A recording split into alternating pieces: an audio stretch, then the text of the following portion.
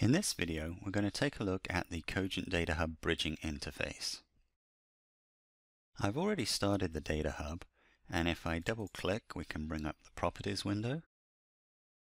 And I'll just show you that I've already made a couple of connections. One of them is to the OPC Foundation's Quick Start demo server. And under here, there is some static data. And these three inputs here, I want to map those to some data that's being generated by a second OPC server that I've connected to, the top server.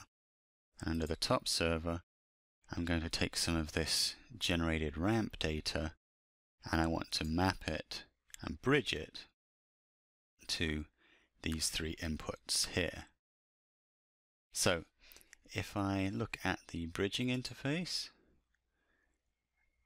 and open up Configure Bridges, you can see the bridging interface is divided into three different sections. We've got a source panel, a destination panel, and a panel where we can define some transformations on the data as it passes through the bridge.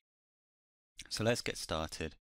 So first I want to choose the first source point. So I'll open up top server again, and the first one I'm going to choose is this ramp float 1.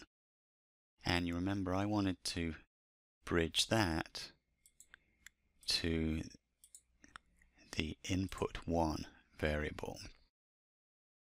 And that's all we need to do. I expand this a little bit. We click. I'm not going to apply a transform to this first one. You see we've created a bridge. If we come over to our data now, you can see that input 1 is now updating with the data from the ramp float 1 variable. So let's go do that again. I'll choose float 10. This time I'm going to put it into input 2. And this time I'm going to apply a linear transformation to this. I'm going to multiply it by 10.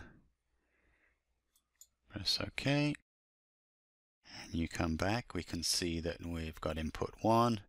And then input 2 happens to be the same number, but multiplied by 10.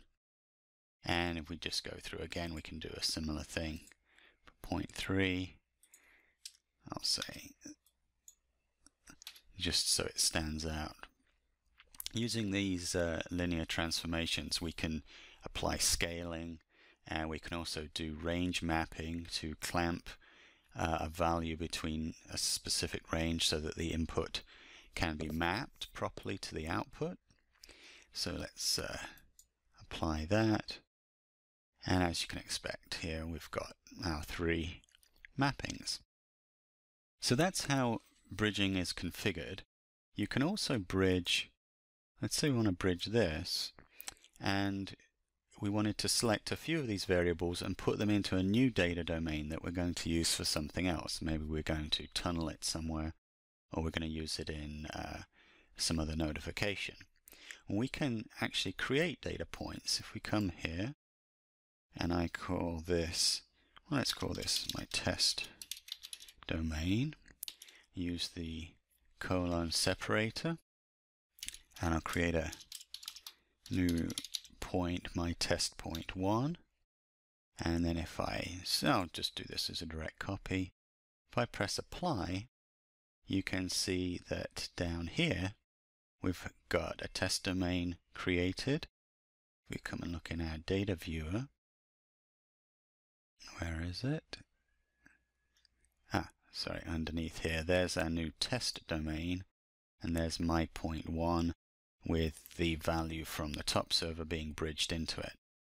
So we can make direct bridging connections between data points that already reside in one server, bridge them to a data point in another server, or we can bridge from a server to a point we create within the DataHub that we may want to use for something else.